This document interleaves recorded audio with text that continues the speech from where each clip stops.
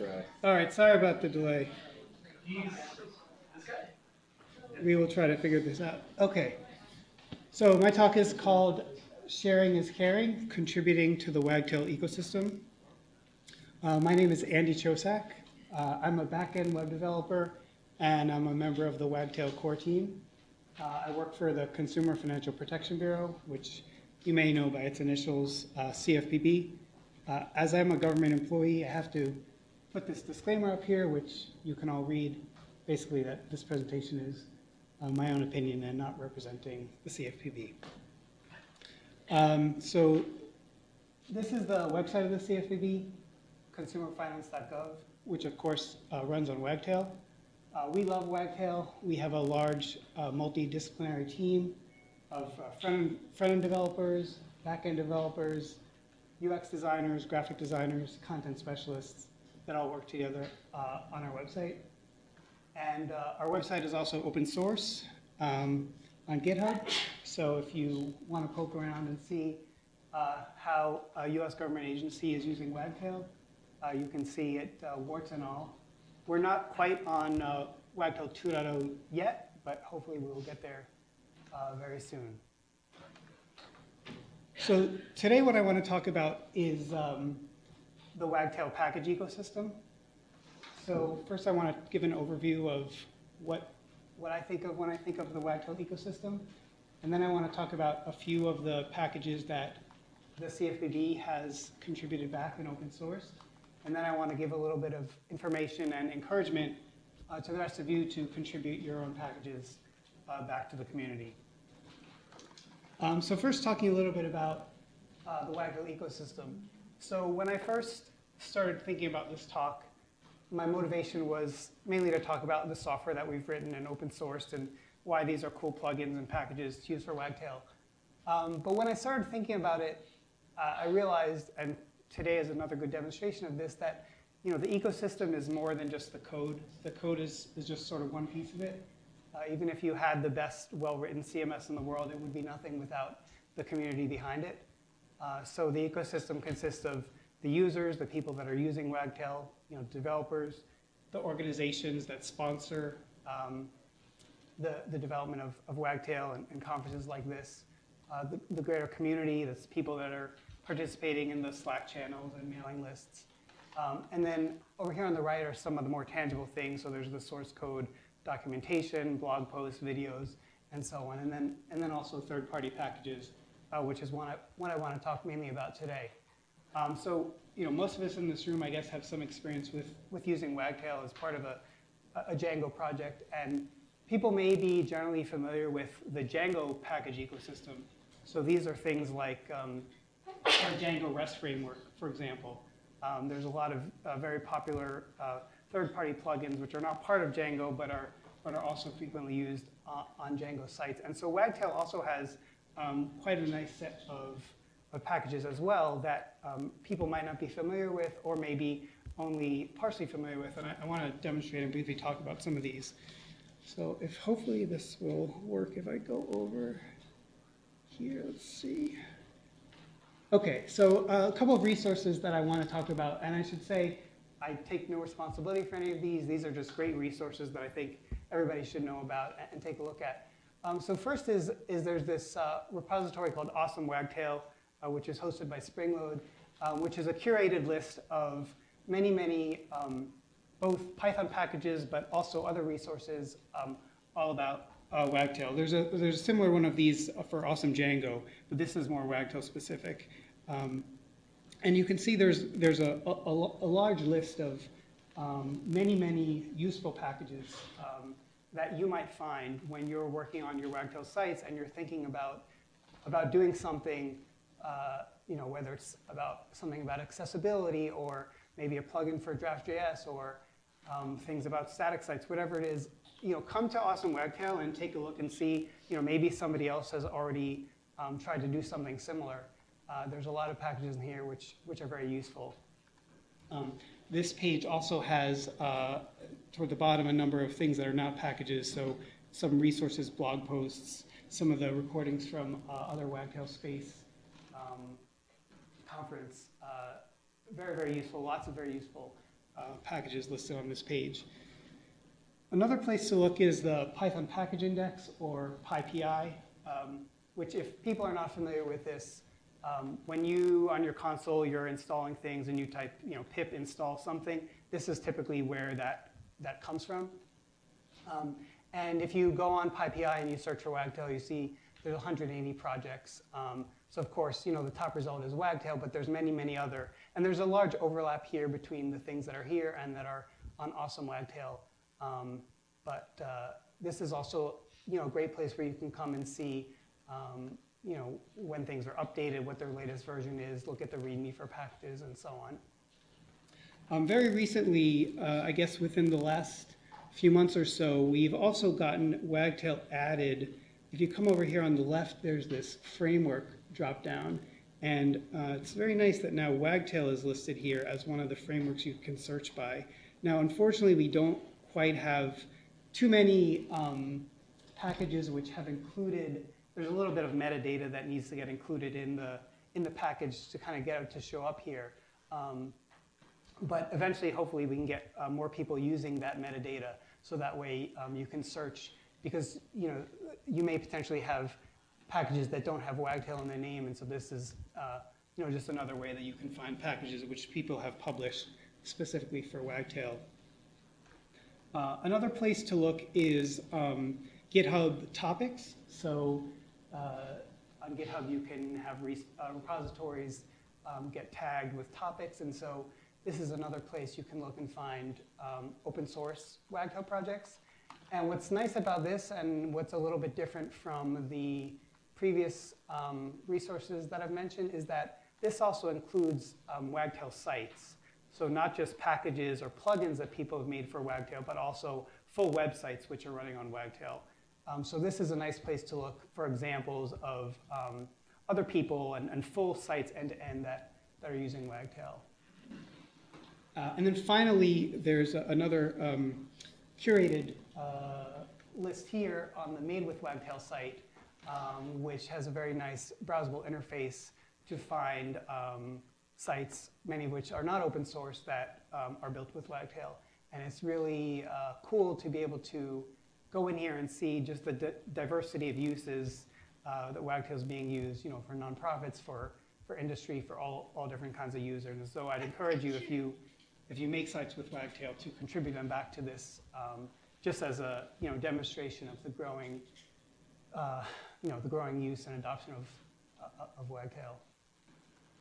So, yeah, definitely check these things out. And so the CFPB website is one of these websites, and I want to talk a little bit about some of the things that we've contributed back to in terms of our packages. Oops. Okay, so I want to talk about 3 of our packages that we've published in alphabetical order here: Wagtail flags, inventory, and sharing. And we have a couple of others that are kind of coming down the pike. These are all things that we had specific needs for, things that we wanted out of Wagtail that weren't built into the core functionality, and we built them into these packages.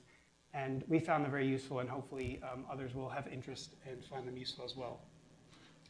So the first one I want to talk about is Wagtail flags. I have to give most credit of this to Will Barton, one of my CFPB colleagues here. And this is a package that lets you use feature flags on your Wagtail sites. So people may or may not be familiar with the concept of feature flags. Also, sometimes people call these feature toggles.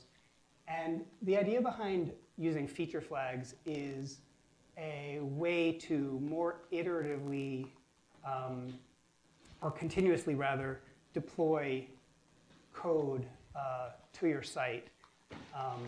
So instead of, let's say I have my site version 1 and I want to launch some new feature, what people will typically do is you'll have version 1 of the code running without the feature, then you have version 2 of the code that has the feature implemented, and then you deploy that new version of the code to put that feature into production. So you're kind of doing 2 things at once. You're both deploying the new version of the code, and you're also turning the feature on to your users. So what feature flags let you do is, the idea is instead of doing both those things at once, you continuously deploy the code, but it's just hidden. It's sort of turned off to the public. So the code is out there, it's being deployed, but the path in the code that would expose that feature to your users is turned off behind a flag. And then the act of actually enabling that functionality for your users is just a feature toggle in code. It's just an on-off switch. So all the code is already sitting out there in production. It's just a matter of turning it on and off. And this is really neat because it lets you do a couple of clever things. So for example, if you have a site with a lot of traffic, something you might want to do is deploy a new bit of functionality to only a small percentage of those users for some testing. So you say, let me try this feature out on 1% of my users, and then you can kind of see how this works before you roll it out across the board. You could also do more complicated kind of A/B testing if you're trying to test out 2 different changes potentially. And so there's all sorts of things you might want to do, like you might want to say, I want to have a feature that is scheduled to go live at a certain time. So you have it behind a flag, and then you have some logic in there that says, turn this flag on at this particular time. Or you might want to say, I only want users that are coming from the EU to maybe get certain cookie ban or something like that. So all sorts of different sort of segmentation you might want to do. So the idea behind this wagtail flags package is to allow you to do this kind of thing in Wagtail. So let me do a quick demo of how this would work. So this is the repository on GitHub, CPB Wagtail flags. And I'm going to just do a quick demo. This is the same Wagtail Bakery demo site that Danielle demoed earlier, which is really great. I totally agree with doing quick prototypes and experimentation. So a very, very simple kind of thing we might want to do is, let's say we have our bakery e-commerce site, and we want to have a sale that we want to start. I'm a developer, and I've been tasked with maybe developing some new content to put on the site about a sale that's going to be starting in July. So I want to be able to share my draft content with the rest of my team and test out that it works and so on. But I have to do all that before the content goes live for the end user. So the idea behind doing this with a flag is, so let's say I've got my template here. Let me make this a little bigger. How do I do that? Right, so here's my template. And what I want to do is, in the header of my page, I want to, let's say, have a banner that says, there's a big sale on bread, click here to my sale page. But I only want that banner to appear in certain situations. So only if, let's say, my July sale flag is set. So what this wagtail flags package lets you do is it defines some template tags and some related things like that, where you can sort of do some checks and say, only include, let's say, this snippet if the flag is defined. And then when I'm in my Wagtail admin now, under the settings, I have a new section for the Wagtail flags. Oh no, shoot. I think I have to, oh, that's embarrassing. I'm sorry, hold on 1 minute. Let me just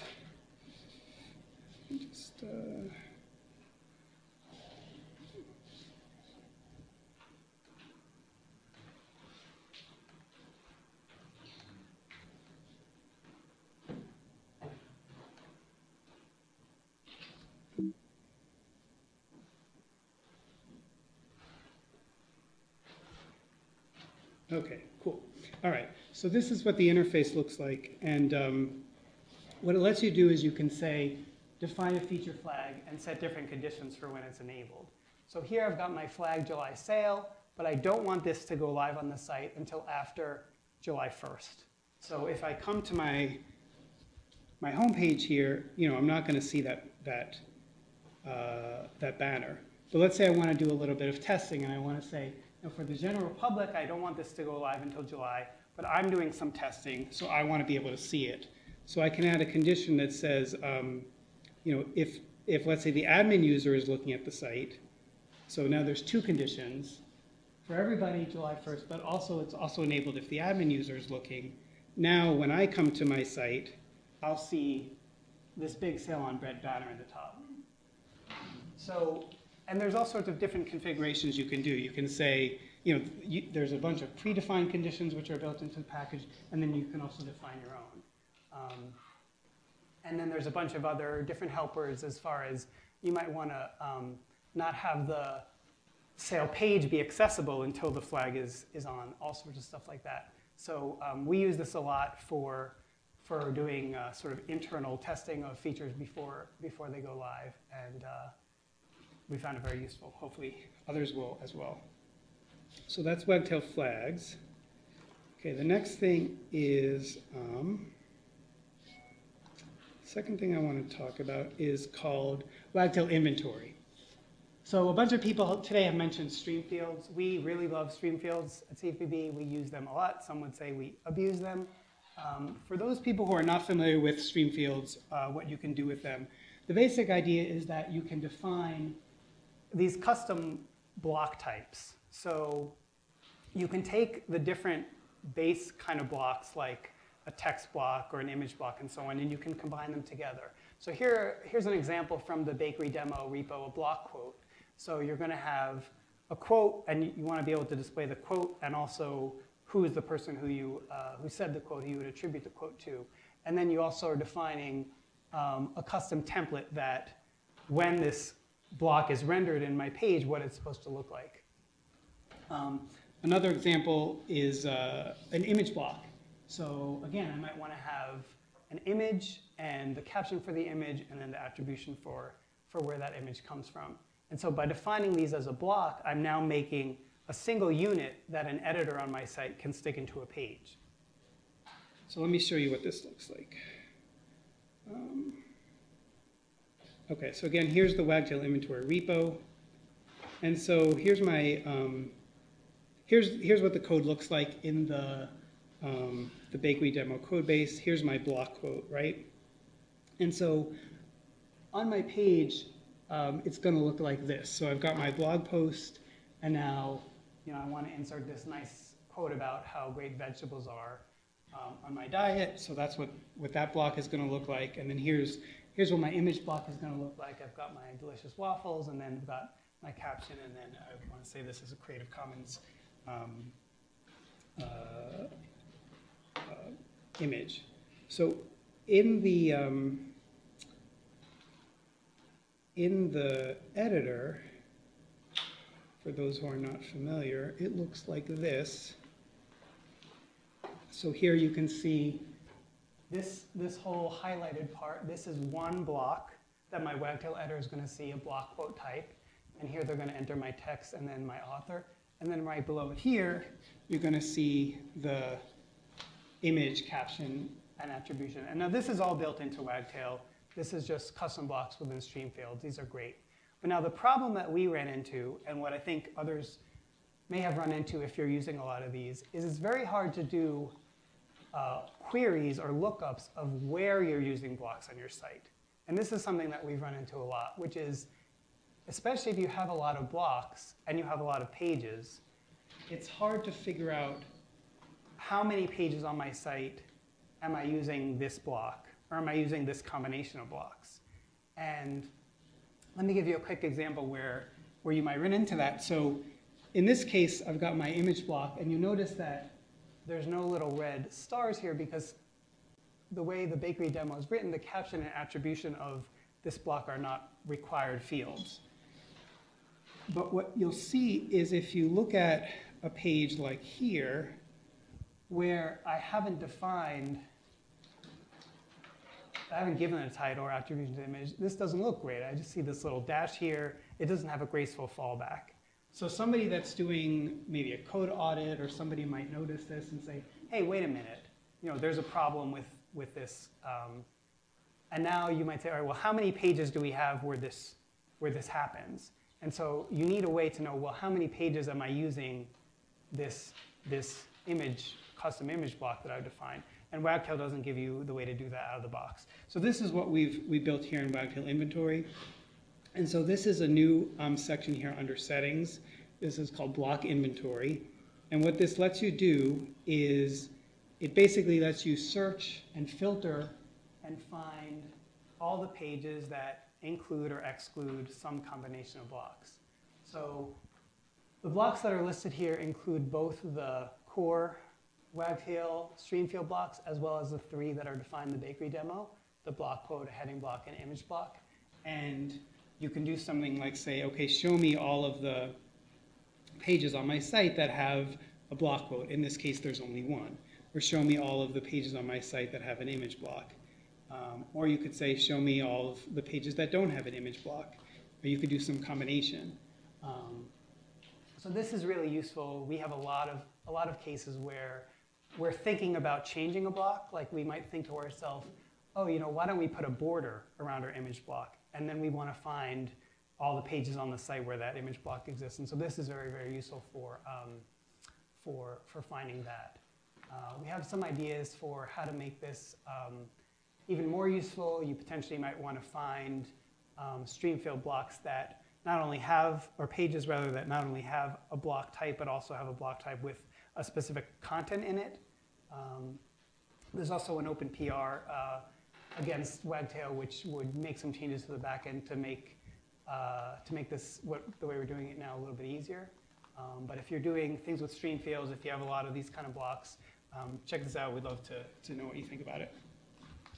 All right, so that's Wagtail inventory. And then the last one I want to talk about is called Wagtail sharing. And this is easier sharing of Wagtail drafts. So a few people have alluded to this problem today. One issue with Wagtail right now is, so these are the options for page visibility. So if you want to publish a page in Wagtail and share it with somebody else, your choices are you can either make it public, you can make it public and put it behind a password, you can make it viewable within the Wagtail admin by anybody that logs into the Wagtail admin, or you can make it viewable within the admin and limit it to people within a group. We had a use case where we often have content that needs to be reviewed by a large or changing or indeterminate group of people, similar to we have, as a government agency, we have a certain amount of legal oversight that has to happen of our content. And so we need the ability to, given some draft content, send that out for review and approval. But we can't necessarily give everybody that's going to be reviewing the content a Wagtail login, because there may be too many people. We don't want people to share a login. They may not have access to the system. And so we wanted to build a way for people to be able to basically preview draft content in Wagtail, and that's what Wagtail sharing lets you do. So the idea behind Wagtail sharing is it lets you do 2 things which I think are really useful. So one thing you can do is, again, let's say I'm here at my bakery demo, and I'm thinking as the owner of this bakery that I want to add a new line to my bakery, which is going to be gluten-free bread. And I want to make a new page on my site about this. And before publishing this, I want to send this out for review to people. But these are people that might not necessarily be able to log into my Wagtail site. So I need a way to basically expose this view draft functionality without somebody being logged in. So what Wagtail sharing lets you do is we have this concept of a sharing site, which again here is in the settings area, where you can basically say, given, in this case, the default Wagtail site, I want to expose this on a different host name. So here I've just used sharing.localhost, but you could imagine using some other subdomain of your site. And in this case, we would be using some kind of network controls or so on to prevent, to limit traffic to this domain only from, in our case, a certain internal network. But what this lets you do is now if I come to, so here on my page, if I try to go to this page on the localhost, here you see localhost breads, gluten-free bread, the page is not going to be found. But now if I access it via the sharing site, sharing.localhost, then the page is accessible. So it basically is giving sort of another route to let you preview the draft content, even though you may not be logged into the Wagtail admin. Another thing you can do with this functionality is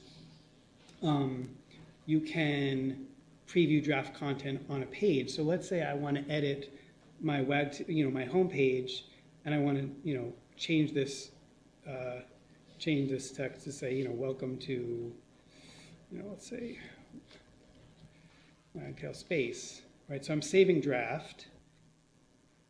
So now somebody that's coming to my sharing site will see the draft content, whereas people that are coming to the main site will still see the regular content.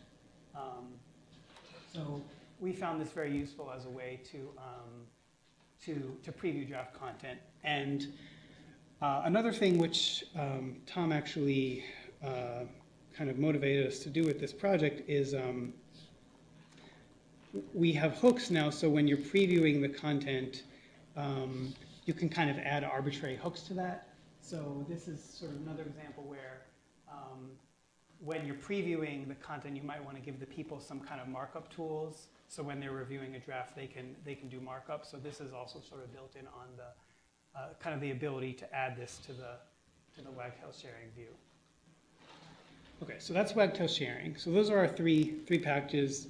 If anybody would love to look, we love any feedback. People want to look at them. So now I want to talk about contributing your own packages. Why this? Oh.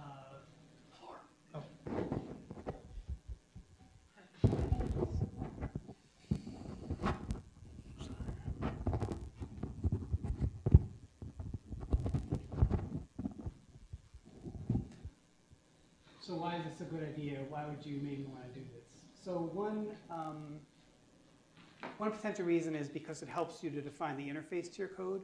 So a lot of times what will happen when we encounter a limitation in Wagtail is you just start hacking, you just start thinking about how you can modify your code and hook into it. And so if you think about it as a separate package, and you kind of makes you be a little bit more disciplined about defining what the interface is going to be, what are the limitations, how much do you want this to do, how do you want it to work, and that can be very useful. It can also help with testing, because if you've got a kind of a strict set of functionality that your package is going to be doing, it can help you sort of define tests against that in isolation, maybe from the rest of your website. Especially, it's a little bit easier to test an isolated set of functionality against multiple versions of Wagtail. That's something that we've done a lot. And then, of course, also sharing with and getting feedback from the community. So, of course, all this is easier said than done. So how do you actually do this? Main thing I want to suggest is copying or getting inspiration from other existing packages. So when we first started doing this, I didn't have a lot of experience at all with publishing Python packages or knowing how to do that. And just looking at other examples that are out there can be really useful. So just last thing I'll show really quick. So here's an example of a great package, the Wagtail two-factor authentication. This is back on the PyPI, the Python package index site. And you can read and say, oh, this looks like a great package, and I know if I type pip install wagtail2fa, this will get installed. But if I want to make my own package, how do I know how to do this? So when code is open source like this, you can go to the repo, like in this case, this is the setup.py file, and just look and see, how other people are doing that. Look at our code, look at other packages that are out there, and this can be really useful. Just copy, just play around. The documentation for Python packaging is really quite, not that hard to understand, and we definitely have learned a lot just by looking out there at others and trying to, look at their documentation, look at their examples can be really, really useful. And then another thing to think about is, of course, write good documentation if you can to give people instructions on how to use your package. Screenshots are definitely always appreciated, especially for changes that affect the UI to give somebody an idea for what it's going to look like. And then other things to think about are just choose a good license for your package. Think about releasing it open source if you can. And then finally, of course, submit a PR to the Awesome Wagtail so everybody can use your package and give feedback, and we can all make each other's code better. So that's it. Thank you very much, and please check out our stuff and give us issues and pull requests if you want.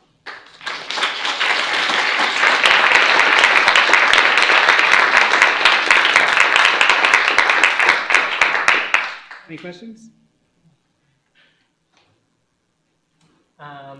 These look like some really great packages. I'm excited to know about them, and they definitely solve some problems that I've been experiencing. I'm curious if Wagtail Flags supports Django applications without Wagtail.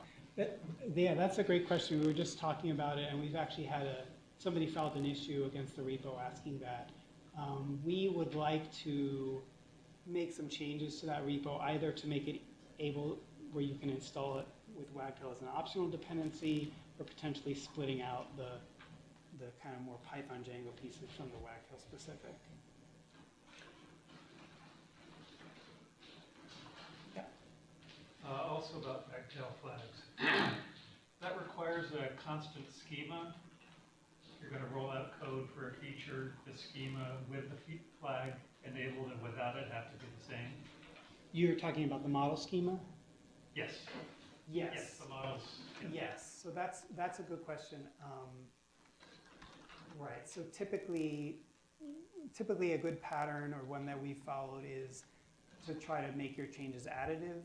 So if you've got a model, try to add the new field, let's say, add the code behind the flag that refers to the new field, then wait until you've switched over to use the new field before you remove the old field.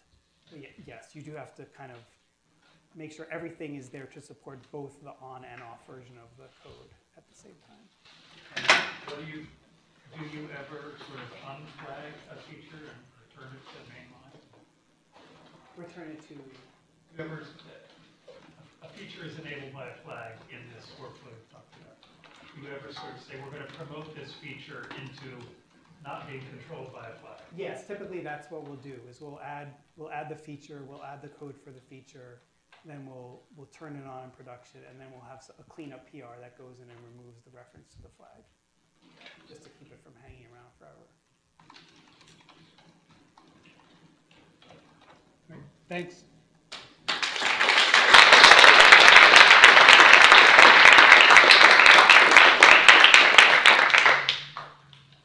I'd like, Andy was our last